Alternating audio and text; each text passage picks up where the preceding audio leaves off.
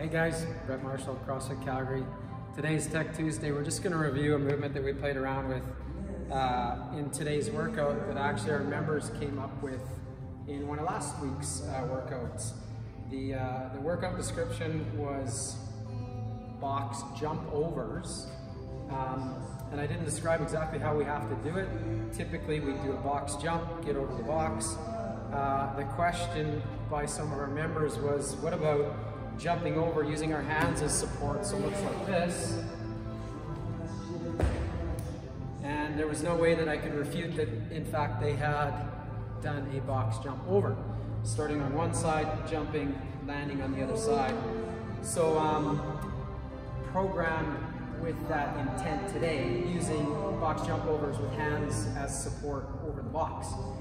And then now just breaking this down because this is the first time I've had a chance to do it as part of the class. So, things that I noticed. The first thing, we got to create a support position here using our hands, which means that we want to create a locked out joint here.